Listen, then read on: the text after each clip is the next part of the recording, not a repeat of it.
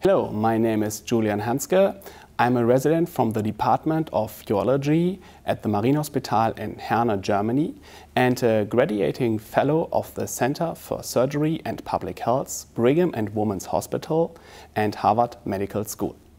First of all, I would like to thank you, the BJUI, for the opportunity to present our editorial of the week on behalf of my co-authors, Meyer and Quoc-Dien Trinh.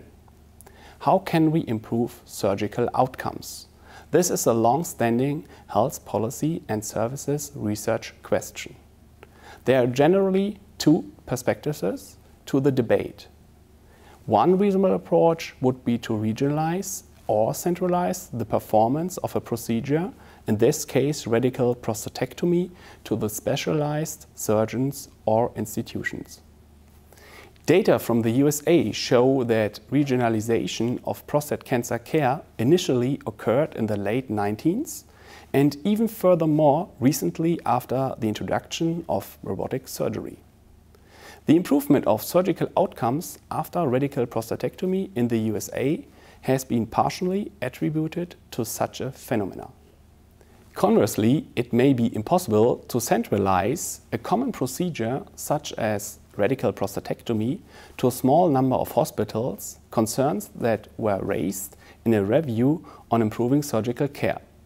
Alternatively, large state or national improvement initiatives with incremental advances in process of care adoption or compliance may improve the care of prostate cancer for all.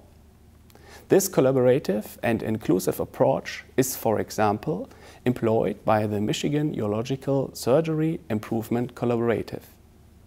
However, one has to factor in that this type of approach demands funding, collaboration, and patience.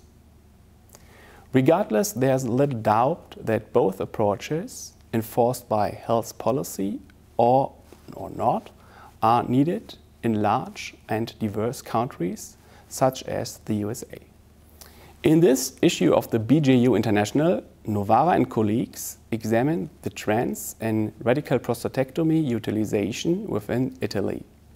The authors have to be commended for their efforts to raise awareness of the need for consented cancer registries and centralized treatments.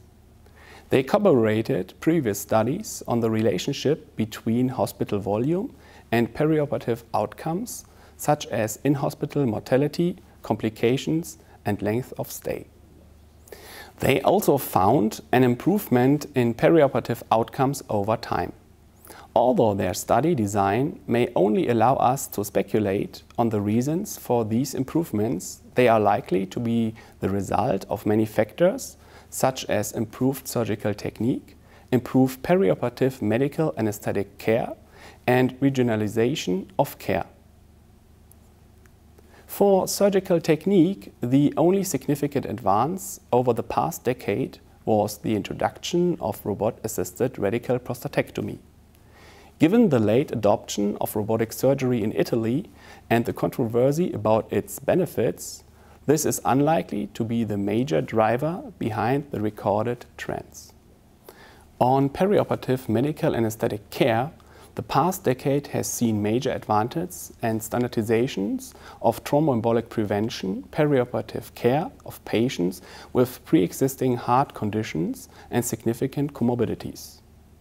Finally, centralization of care may have played an important role in the decreasing rates of adverse outcomes after radical prostatectomy.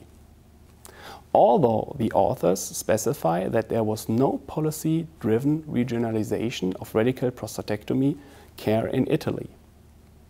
The increase in average hospital volume should translate into better outcomes.